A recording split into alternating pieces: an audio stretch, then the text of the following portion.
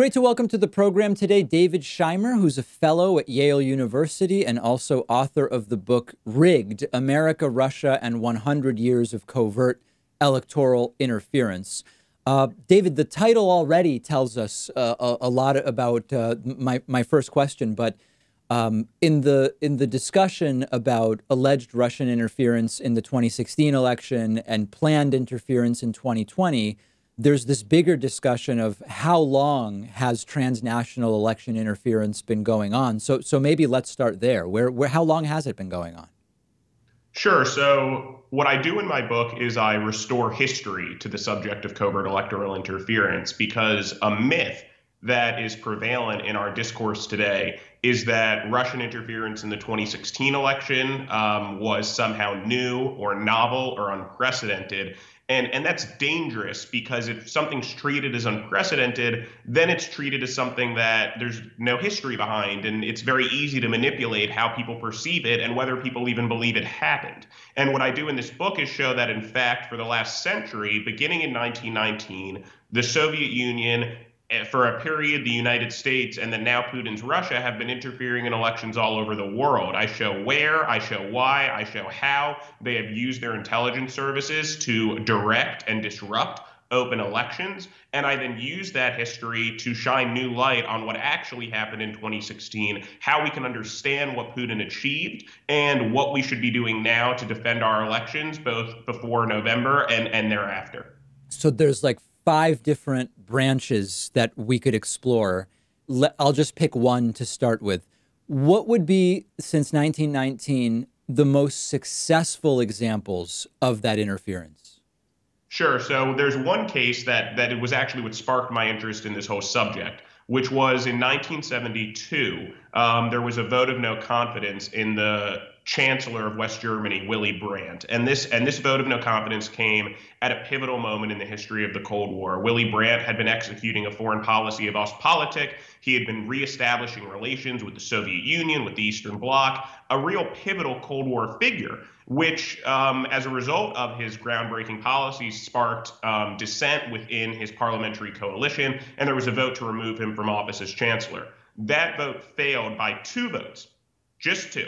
After which he was able to ratify the treaties he'd been pursuing and really pursue to completion, or as he saw it, his foreign policy. And what I reveal in the book is that there was a covert operation executed by East German intelligence, ordered by Moscow, to purchase those 2 votes. And I interviewed one of the intelligence officers who participated in that operation. He now lives just outside of Berlin. I spent about half a day with him. I went through a bunch of different archives and recreated this story. And it's a story of targeting 2 vulnerable lawmakers who were very corruptible because of their womanizing, their debts, their alcoholism, turning them, drawing them in slowly, and then paying them each 50,000 Deutschmarks in exchange for their abstentions, and then covering it up. And it took decades for this operation to come out. And had the East German intelligence agency not interfered in this vote, the outcome would have been different. Brandt would have fallen from power, and the trajectory of the Cold War would have changed. And it did not, as a direct result of covert interference.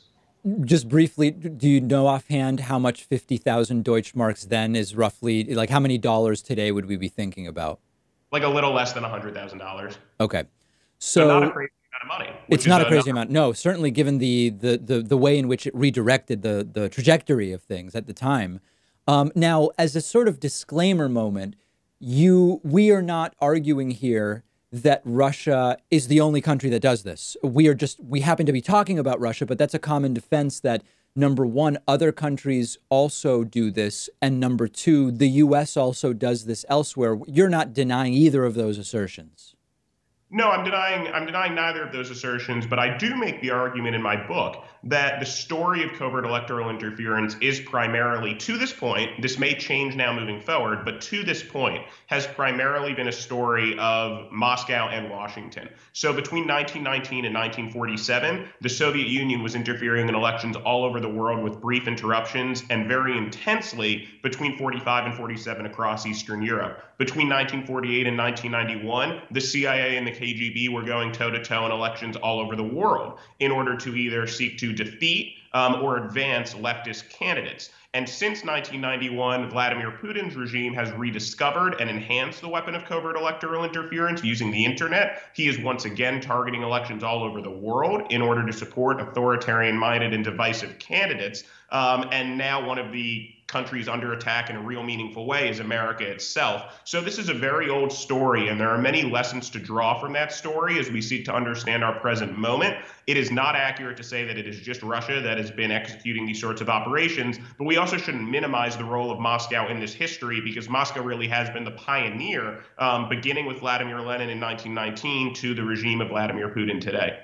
So what was done in 2016? And I think maybe what would be useful would be to contextualize it in, when you have an election that ultimately comes down to about 75,000 votes in 3 states and otherwise would have been a Hillary Clinton win, we have to balance what Russia did with James Comey opting to do a second presser about Hillary Clinton's emails, with targeted social media campaigns, Hillary Clinton not going to Wisconsin, right? Like when it's so close, it's hard to say one thing was the difference maker, but that still means we should explore what exactly did Russia do?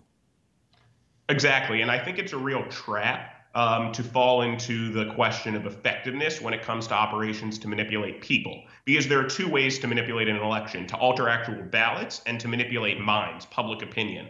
And as I said, I've scoured this history. I interviewed more than 130 people, 8 former CIA directors, gone through archives across 6 countries. And what comes out of that history is that for operations to manipulate people, there's never a clear answer as to how many people were manipulated or how many people's minds were changed. It's about making informed analytical judgments and then orienting future policy based on those judgments. It's the first point. The second point as to what Russia did is Russia did 3 things. The first is Russia systemically manipulated social media platforms with propaganda, in spreading propaganda that advanced its 2 objectives: to sow discord and division, and to advantage one candidate over another, which, by the way, is nothing new. I spent about half a day with a former KGB general, and they tried to do both of those things in many U.S. elections during the Cold War. They just didn't have social media to do it. The second thing that Russia did was hack and release sensitive emails that were damaging to Hillary Clinton's candidacy. And the third thing that Russia did was systemically target our voting systems, which was actually what captivated the Obama administration in the summer and fall, because Russian military intelligence was scanning, probing, and penetrating our election infrastructure to the point where, according to folks like John Brennan, Russia had the ability to alter the vote tallies and voter data of U.S. citizens on Election Day itself. So there's people who will look at that and they'll say, that's a lot of work for ultimately getting Donald Trump elected, to the extent that it helped. And in the end, Donald Trump really hasn't done that much that seems great for Russia. And you'll have people provide lists on both sides. Here's things that Trump did that seem good for Russia. Here's things Trump did that seem not so good. For me, it's never really been about that. It's been about, listen, the U.S. now is a laughingstock in a way that it was not prior to 2016. The U.S. is not in conversations about climate change because Trump says it's a hoax created by the Chinese. The U.S. is increasingly, on coronavirus, we're not leading. For me, it's not about getting specific concessions. It's about questioning how stable is the U.S. and how clearly are people thinking. And it's a bigger picture thing where it's sort of the downfall of American democracy broadly, more than about Trump doing things for Putin. Is that the right lens, or is it a different lens we should be thinking of? No, you're spot on. I think a real misconception is that Putin helped to get Trump elected, so therefore Trump is going to cede Ukraine to Russia or something like that, and that kind of transactional view of why Trump is of value to Putin, and that really misunderstands Putin's foreign policy and his strategy, really, which is in America to degrade, disrupt, and discredit American democracy, to corrupt American democracy in itself. So when Trump causes chaos, when Trump sows discord, when Trump erodes democratic norms, that is the dream of Russia. That matters so much more than what might be happening regarding a specific foreign policy decision, because what Vladimir Putin wants is for American democracy to erode, for him to therefore be able to say to his own people, see, democracy doesn't work. The story of American democracy was a myth, and you shouldn't want that. It opens up new opportunities for influence for him, because as America retreats as a leader abroad, that means that states will therefore be more susceptible to Russian influence. And it also makes it so that America is so divided at home, is so disrupted at home, that America can't push back against Russia abroad and can't engage with Russia in a meaningful way abroad. So Trump could do nothing transactionally that helps Russia, and yet the Trump presidency can be of enormous value to Putin. And that is the best way to understand what Trump's presidency has thus far been. For example, what we see happening in Portland right now. It's having soldiers or DHS officials who don't have marks on their uniforms. It's reminiscent of what Putin did in Ukraine with his soldiers being unmarked. And it also shows that America and Russia, it enables this whataboutism sort of argument that America should be seeking to rebut, because there is no equivalency, or should not be, between Russian and American behavior domestically. When it comes to the other superpower of China, one of the allegations that has been made is that Donald Trump specifically asked the Chinese president for help when it comes to farmers, the idea being China buys stuff from American farmers. This helps Trump with the farmers. That helps him get reelected in 2020. That's like a really specific ask. More broadly, there's this interview from last year where Trump was interviewed by George Stephanopoulos, and Stephanopoulos said, if Russia or China came to you with information that was useful to you, would you call the FBI? Would you accept it? And Trump said, well, yeah, I would look at it first. And then, maybe I'd tell the FBI, maybe I wouldn't. Talk a little bit about, either abstractly or concretely, the role of China in the 2020 election.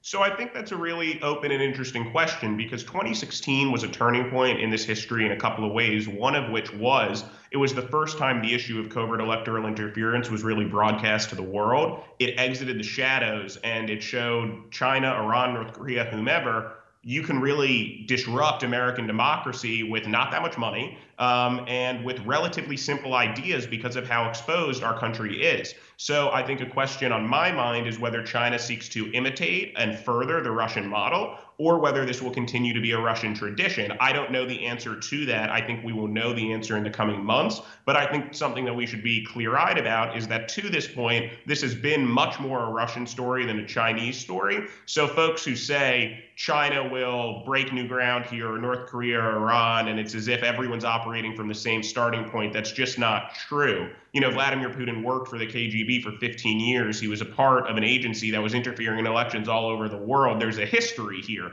There's a reason why Russia is at the forefront here. And I think we should keep that in mind. And a brief point on Trump. I also think Americans really need to keep in mind that regardless of what he says, this is not a political issue. If you believe in this threat, that doesn't make you, a Democrat. The Soviets targeted Ronald Reagan during the Cold War, a Republican. They targeted Richard Nixon, a Republican, to destroy their campaigns. Now they just so happen to be helping a Republican. But the point isn't to help a Republican. The point is to further the interests of the Russian state, which is to degrade, corrupt, and tear down American democracy. And that is not in alignment with the interests of any American citizen, regardless of political party. So to touch on 2020 and Russia then, if you look at the polls now, they certainly don't look good for Donald Trump. But as I've been telling my audience, you have to assume nothing. You have to vote as if your vote is the deciding vote in your state. That's really the only intelligent way forward. But does Russia's ability to meddle become diminished if indeed the election is not close? Or do their priorities change? Or how does that affect things? So their priorities change, because another myth here is that Russian interference is just about getting Donald Trump elected. Again, not true. Russia's operation to interfere in the 2016 election started in 2014, before Trump even announced his candidacy. And as I reveal in my book, based on my interviews with John Brennan and Jim Clapper, Russia had plans to continue interfering in our politics to undermine Hillary Clinton had she won the election. And they were basically starting that operation before Trump even won, which surprised Putin. So as we await Election Day now, it's important to keep in mind that the foremost Russian objective, again, is to undermine our democracy democracy to sow doubt about the functioning of our democracy. And yes, Trump might be losing, but new opportunities emerge, such as if Donald Trump is alleging that the election will be rigged. It is in Russia's interest for Americans to believe their election is rigged because that makes Americans no longer believe in their democracy. So Russia could, and this is hypothetical, but Russia did have this capability 4 years ago, scramble voter registration databases, cause chaos at polling places anonymously to therefore provide fodder to those who would allege that the election was rigged for the Democratic side. So therefore, after the election, half the country might not actually believe in the outcome of the election, which would only sow further division and further discredit American democracy in the eyes of the world as well as its own people. So there are many ways to achieve the Russian objective. Donald Trump is a means to an end of that objective of undermining American democracy, but he's not the end in itself. And Americans should keep that in mind because this threat will not disappear regardless of whether Donald Trump loses, because this is a long-running Russian mission. The KGB has targeted American elections for decades. Russia has been interfering in our politics since before Trump came on the scene, and that story will continue in 2021 and beyond. The book is Rigged: America, Russia, and 100 Years of Covert Electoral Interference. We've been speaking with the book's author, David Shimer, a fellow at Yale University. I so appreciate your time today. Thank you very much.